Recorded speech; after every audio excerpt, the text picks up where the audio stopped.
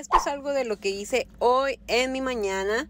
Hoy tocaba día de lavandería, así que pues pusimos aquí con toda la actitud a separar toda la ropa, la de Isabela, la de Sofía, la de Aquiles, la mía, la del trabajo de mi esposo.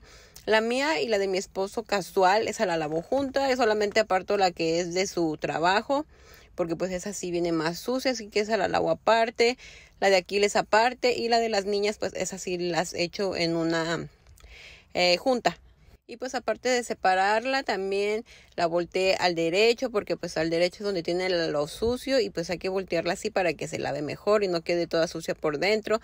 Después me pasé para acá, para el cuarto de los niños, les tocaba una buena limpiada, me puse aquí a atenderles su cama. A lo mejor ellos, cuando tienen tiempo en la mañana, pues ellos también limpian poquito, pero a mí me gusta consentirlos, me gusta ayudarles a acomodar aquí sus cosas para cuando ellos lleguen de la escuela, pues vean su cuarto limpio, recogido, aunque después ya llegan ellos y otra vez hacen su desastre. Pero no importa, yo sé que los niños van a crecer y algún día voy a extrañar todo este tiradero que hay. Así que pues al mal tiempo buena cara, y pues aquí le di una limpiadita a su cuarto rápido, no había tanta basura. También me puse a darle aquí una barridita y pues así quedó el cuarto bien limpiecito a esperar a sus niños. Ya después me pasé para acá, para la cocina también. Tenía trastes que había lavado ayer en la noche y en la tarde, ya estaban escurridos.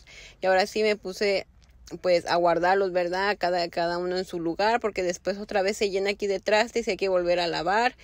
Y listo. Y pues así mi mañana.